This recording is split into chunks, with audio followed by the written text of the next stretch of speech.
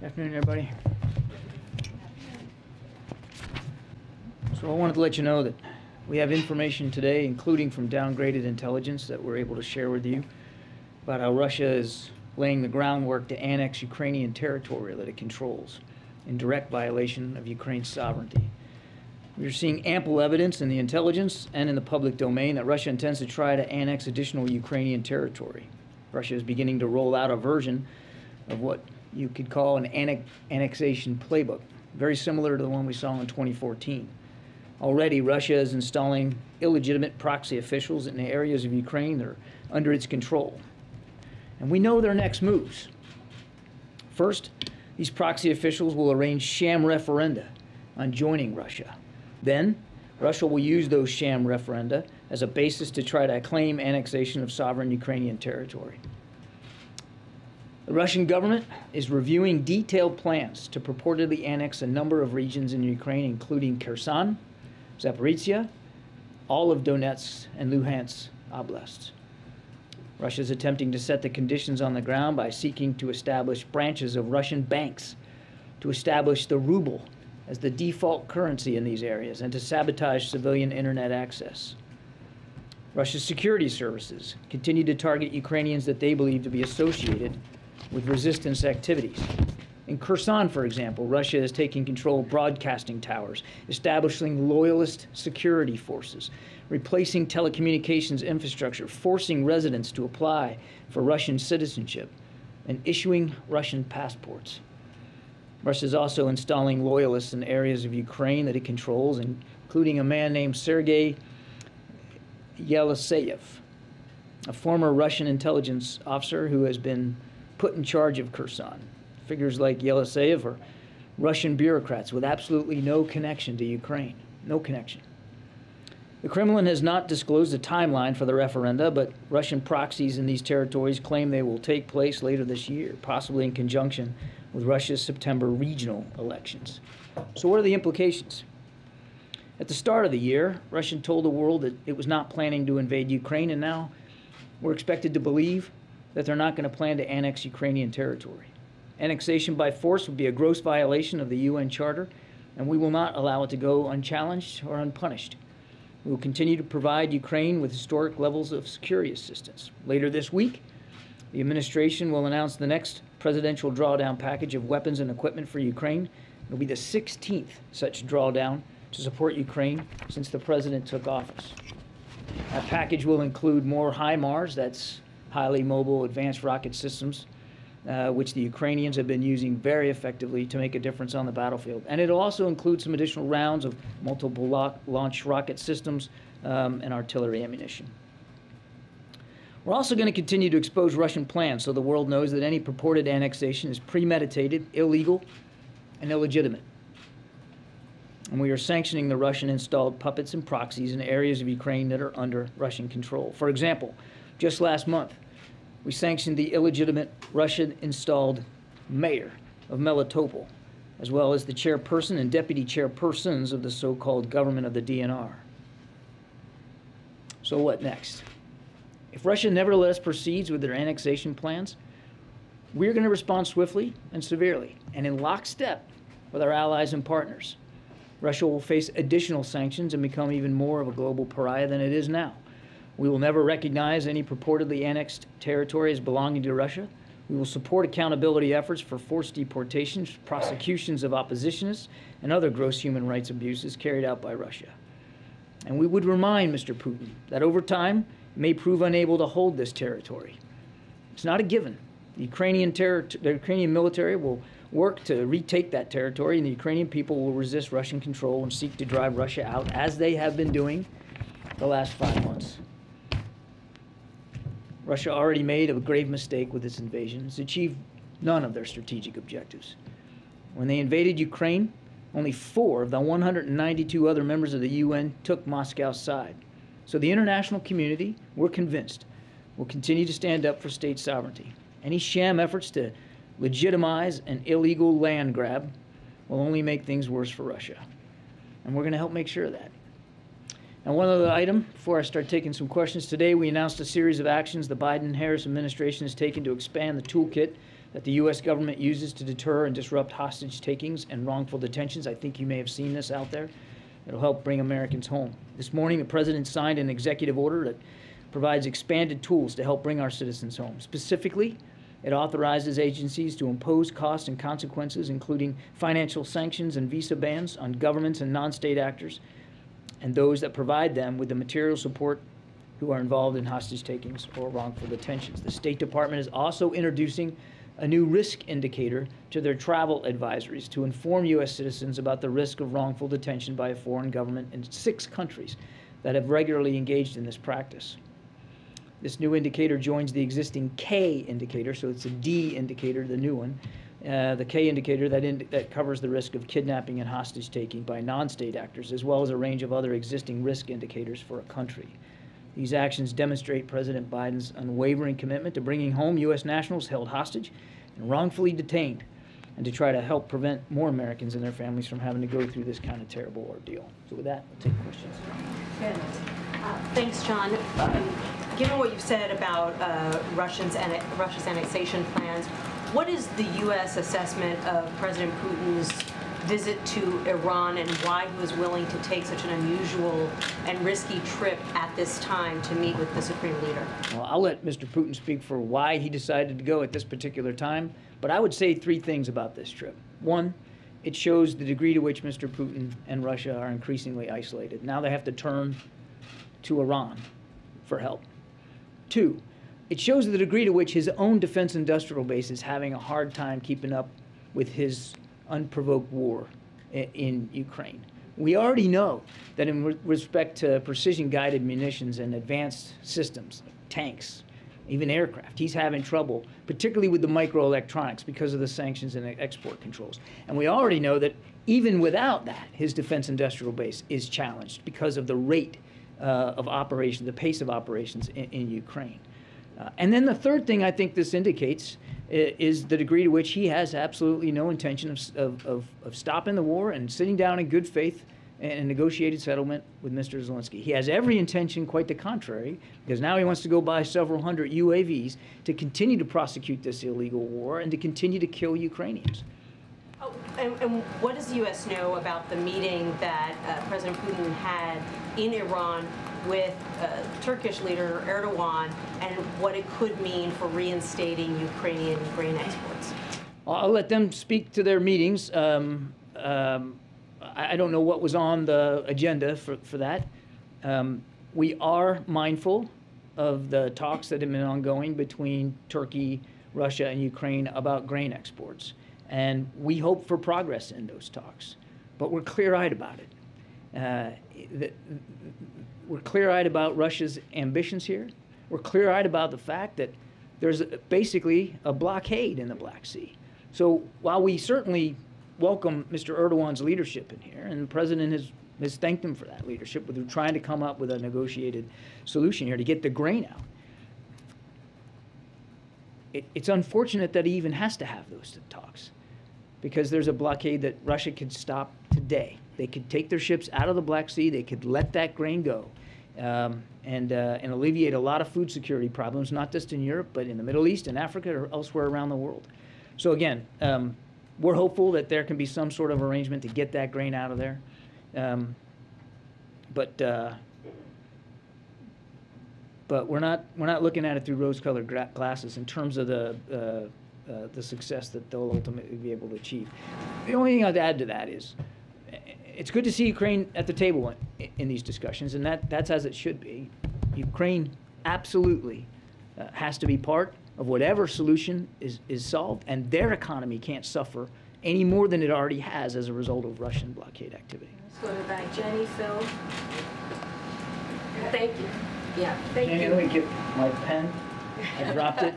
Because often when you ask me questions, I have to write them down. Go ahead. Don't be nervous. Oh, no. I am always nervous when you're called. Thank you, John. I have 2 questions on one Ukraine and one Russia. The Ukraine recently announced that diplomatic surveillance with North Korea. And meanwhile, Russia announced that it would send in North Korean workers to rebuild Donbass in Ukraine. What is your comment?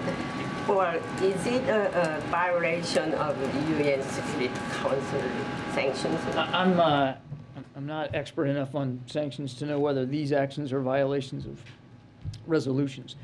But again, it just shows the degree to which Mr. Putin remains isolated. Now he's got to turn to North Korea, and he's got to turn to Iran here, rather than just doing the right thing to begin with and ending the war. And eventually there's going to be reconstruction of Ukraine. But that's going to be for the Ukrainians to decide, Janie. Not the Russians, not the North Koreans, not anybody else. But President Zelensky and the Ukrainian people, they're going to get to decide how they reconstruct their country after this war. And obviously, and you've heard the president talk about this, we're going to be there to support him through that process. The goal right now, and we can't forget what it is right now, and as I mentioned it in my opening statement, is to continue to help Ukraine defend itself against this aggression inside their country, making sure that Mr. Zelensky and the Ukrainian armed forces have what they need to continue to fight back and to reclaim their sovereignty. That's what matters right now. Thank you, Karine. I'd like to ask you, sir, a question about some of the comments that the president made when he was in Spain last month. But before that, rewinding to some of your statements moments ago, you said that Russia over time may prove unable to hold the territory that they're annexing. I'm wondering, what does that mean in terms of the U.S. commitment to Ukraine? Are we talking about, backing some sort of military operation for the Ukrainians to take back territory that was taken from them, or was that a more general statement about diplomatic pressure? There's no change to our policy with respect to helping Ukraine defend itself. Now, we help provide them the training that they need in some of these advanced systems and the systems themselves. And I would remind you that it's not just the United States, some 50 other countries. In fact, Secretary Austin is going to be holding yet another iteration of the Ukraine Contact Group this week. And I suspect you'll see additional international contributions to Ukrainian security assistance. And we give that material to them. We give them the training if they need it. Mr. Zelensky and his chain of command, they determine how they're going to use it. And we have seen over the last, it's hard to believe, 5 months, but 5 months, where the Ukrainians, sometimes all in the same day, will be on the defensive in some areas and on the offensive in others. And we have seen, just in the last week or two, both of that, depending on where you're at. The Ukrainians are certainly, they have a right not only to defend themselves, but they absolutely have a right to go on the counteroffensive inside their own country against Russian forces. Now, where and when they do that, how they do that, and what systems they use, that's for them to decide. Our job, again, is to make sure they've got the tools and the training to be able to defend Second question. President Biden announced last month that he was going to be sending 2 more destroyers to Rota, Spain. I think the number is going from 4 to 6. That's right. And I guess I'm wondering, why is the president sending these warships to the Mediterranean to defend the Spanish coast there? I mean, this is a country that spends about 1% of its GDP on total defense, when there seems to be an increasingly serious threat in the Indo-Pacific from China. I mean, shouldn't Spain step up? Shouldn't the Italians or French, patrol their own waters so that we can have a free hand on the other side of the world? This is one of the very few questions I'll probably ever get that are right down my lane. I knew you were coming to that. And I served as a young officer in the Med on a couple of different deployments. I mean, so a home port is just where the ship stays. Right. It doesn't mean that the ship is just there to sail in the waters off of Spain. And so the 4 destroyers that we have in the Mediterranean right now, they patrol the Mediterranean. And frankly, there are times when they'll patrol into the North Atlantic. It's just having them in Spain is what we call forward deployed. It's like we have an aircraft carrier and warships in Japan, forward deployed. We have ships forward deployed into the Middle East based in Bahrain. It's just a place it shortens the time and distance to get them on station where they might need to be. And it's this decision by the president to add 2 destroyers to the 4 that are already there, I think is indicative of what the president has said many times. The security environment in Europe is different now. It has changed. Not is changing, not will change, has changed. And we need to meet that. This is just one of many moves and that the president spoke to in Madrid and at the G7 that were taken to improve our military posture on NATO's eastern flank. And some of those moves will be permanent in addition to the 2 ships, and it's going to take a little while for them to get there, to be permanently home based there. So it's not going to happen tomorrow, but we're going to put a headquarters forward command element in Poland, first time ever. We're going to make more regular more routine, I should say, the rotational deployments of Army land forces throughout the eastern flank as well. So it's all part and parcel of a larger effort by the United States to make sure that we are able to meet our Article 5 commitment to our NATO allies, particularly on the eastern flank. We're not emphasizing one theater at the expense of another? Oh, you have to do both. And I'm glad you followed up on that. I mean, we already have 60% of the United States Navy either in or based in the Indo-Pacific. There's already a robust military capability in that part of the world, and we have no intention whatsoever of decreasing that focus and that energy there. You've heard Secretary Austin talk about China being the pacing challenge for the United States military, and that's exactly how they're treating it. Take a look at the budget that we just submitted for 23, and you'll see chapter and verse how the United States military is really trying to make sure they're investing in the kinds of capabilities that we're going to need in the Indo-Pacific to face that pacing challenge. Look, the United States military is a global power, and you have to be focused on all kinds of different regions and face all kinds of different threats. The president was just in the Middle East because that too is an important area for our national security interests. We can do more than one. Thank you, sir. Yeah. Quick question, just to sort of follow up on what you said about U.S. responding to any sort of annexation attempts. What kind of options are available to the U.S. If you were to respond? Yeah, I talked about that a little bit in the we certainly have additional sanctions we could employ. We could strengthen the ones that are already in place. We can further try to make it harder, squeeze Mr. Putin's ability to wage war. Waging war is an expensive business. He now he's facing inflation of up to, thanks to all the international pressure, he's already facing inflation of up to 20%. His imports have fallen by 40%. The Russian stock market fell by about 30% recently. I mean, this has not been without costs, and we can raise those costs on him. Are you expecting to do any of that in the next few months? I don't have anything to announce today. We wanted to make it clear today what we're seeing. And we've already, as I said in my opening statement, started to sanction some of these so-called officials. So I don't have any new announcements to make today, but we just wanted to make very plain for the American people what we're seeing and make it very plain to Mr. Putin that nobody's fooled by it.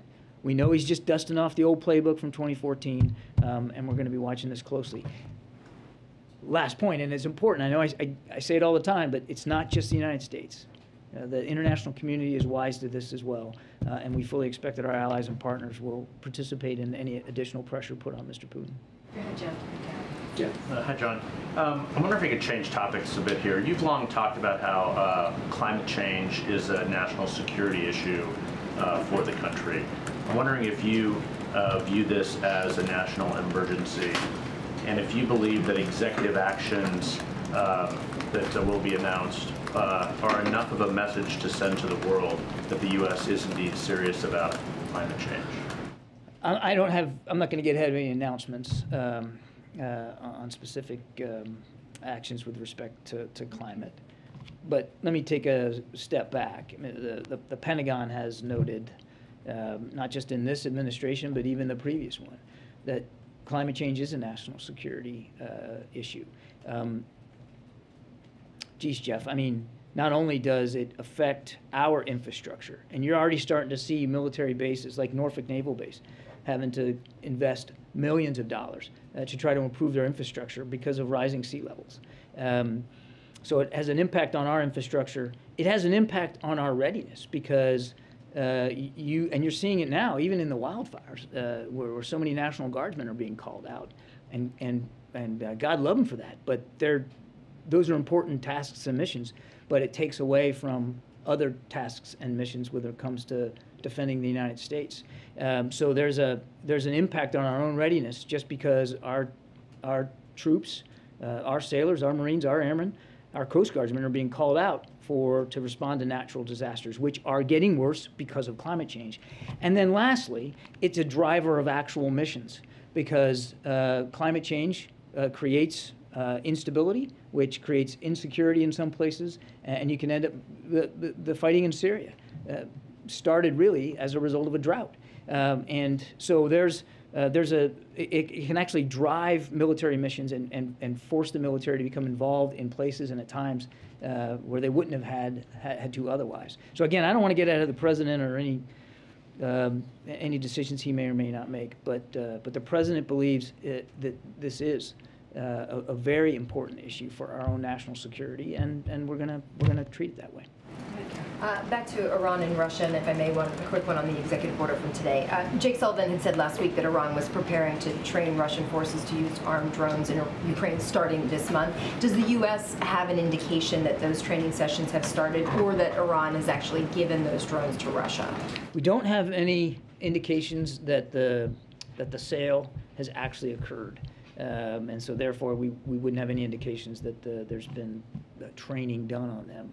And I don't want us to get lost in the details here. I mean, I know it's important. Obviously, we wouldn't have talked about it if it wasn't. But it is an indication of how much more desperate Mr. Putin's becoming in terms of his own defense industrial base and the degree to which he wants to continue to prosecute this war. Now, a lot of it's going to depend on how many does he buy, what kind of capabilities they have.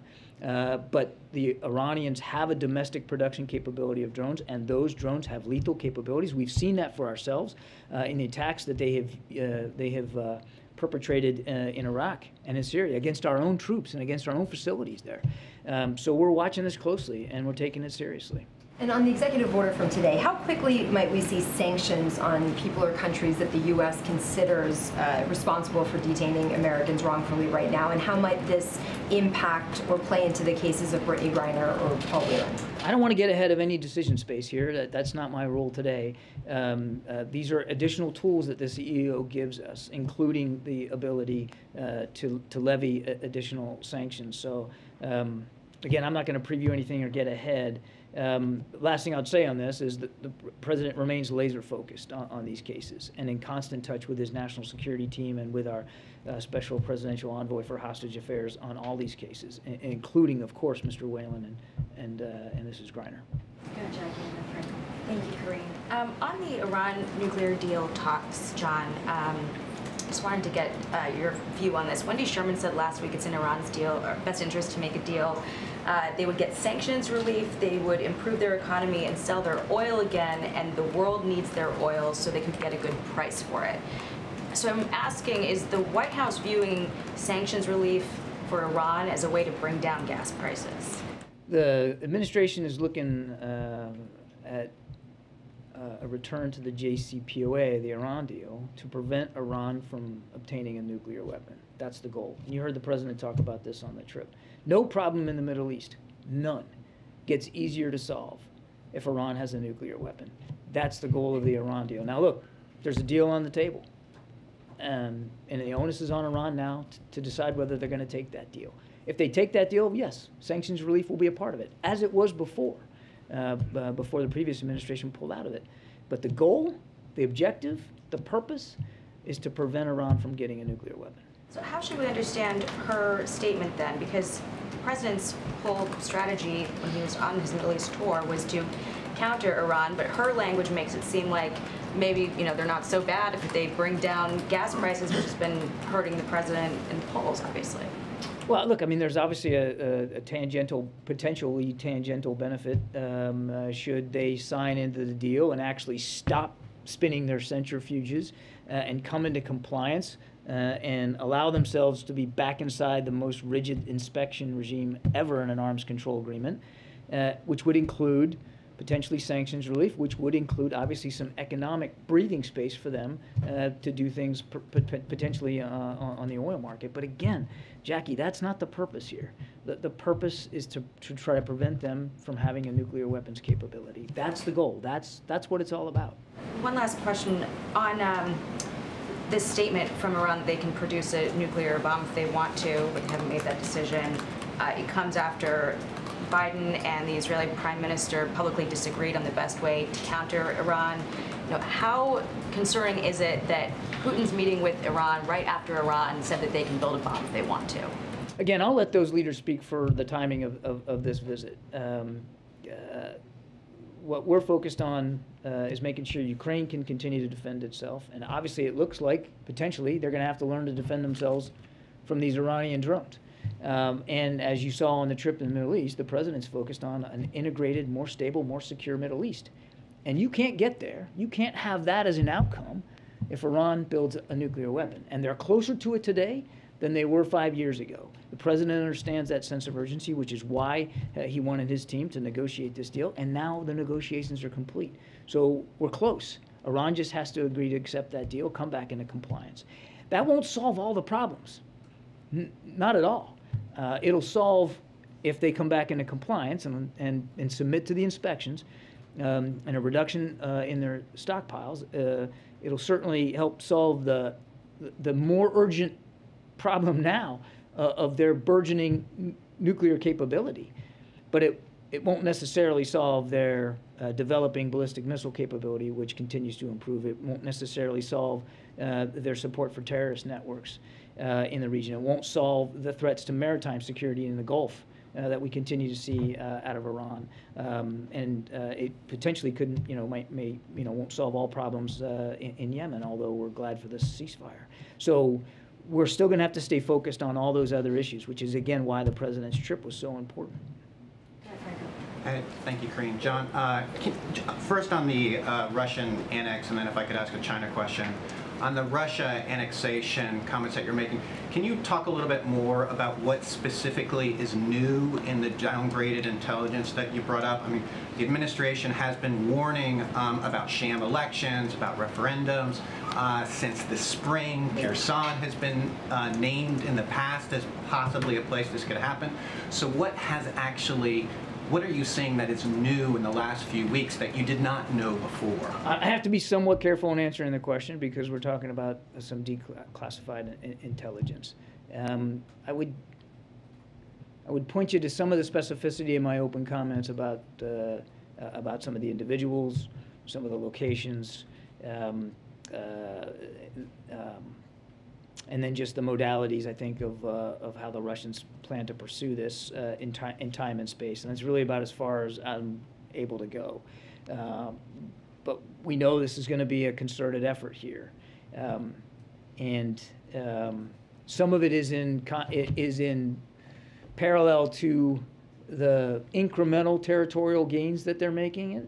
And some of the designs here are a representation of the frustration that they haven't had as much success in territorial gains as they've had in the past. But is this more of an incremental advancement in that theory of Russia trying to annex? I mean, we've just been hearing about it for a while. So I mean, I'm just trying to gauge how different is this than what's been going on for a while now. This is out of the playbook, and we've seen them do it in the past.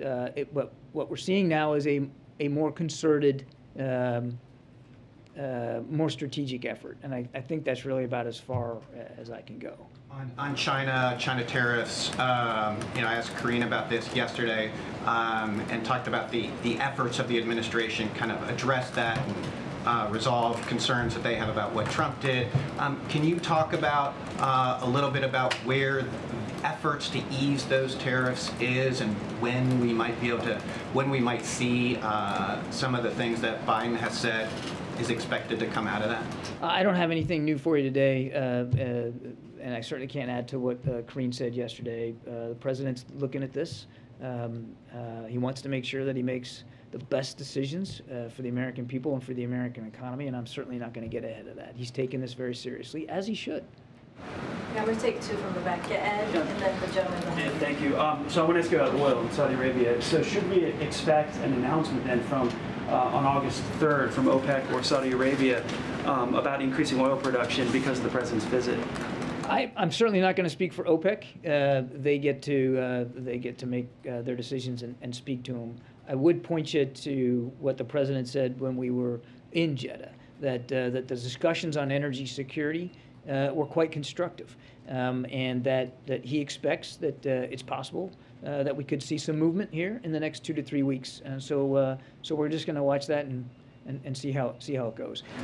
Important to remember, and I think he also reminded that OPEC plus 3 has already increased by 50%, planned increases in July and August. That's been helpful.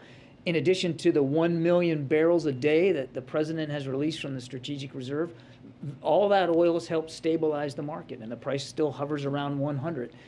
That's because the market likes stability, and so those additions have created that kind of breathing space for the prices at the pump to start to come down. So we'll see where it goes. The discussions both at the GCC and bilaterally with the Saudis, again, we're very constructive when it comes to energy, and we'll be watching. One more on the. So I noticed on the president's schedule the last 2 days, there have been no public events. Is he resting after the large international trips? The president's been busy. I'll let Kareem speak to the president's schedule, but the president's been quite busy. Just because you don't see something necessarily on the public schedule doesn't mean that there's not a lot of work going on. Gentleman in the back. Yeah. Thank you.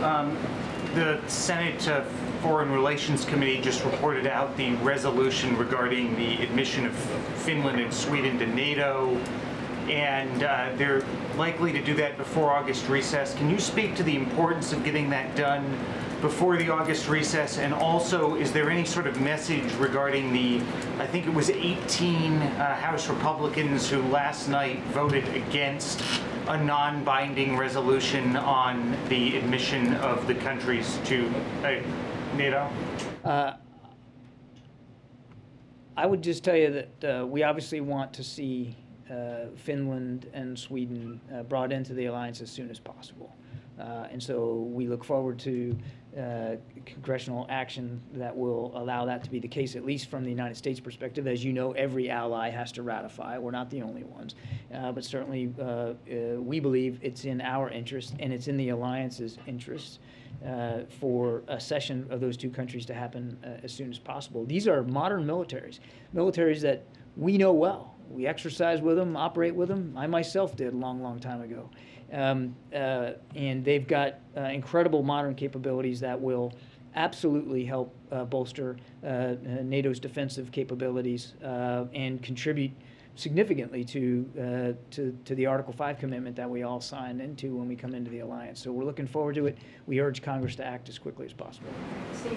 Thanks. John, I wanted to give you a chance to respond to the family's reaction to the hostage and the wrongful detention executive order.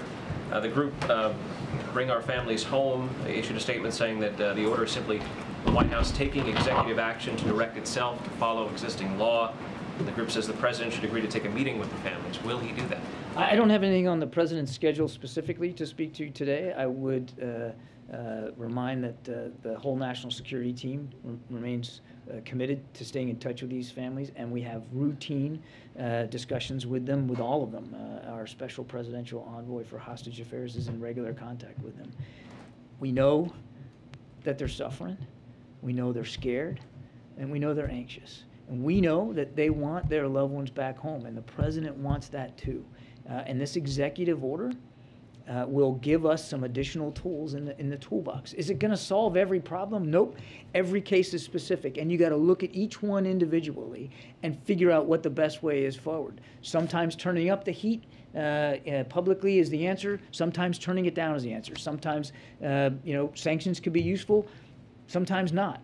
Each one's individual and each one's different. Because you know what? To those families, it's individual as well. They just want their loved ones home, and the president wants that too. This EO is a useful extra set of tools that we'll have in our toolbox to help bring that about. Thanks. Appreciate it, everybody. All right. Yes, ma'am. Bye-bye.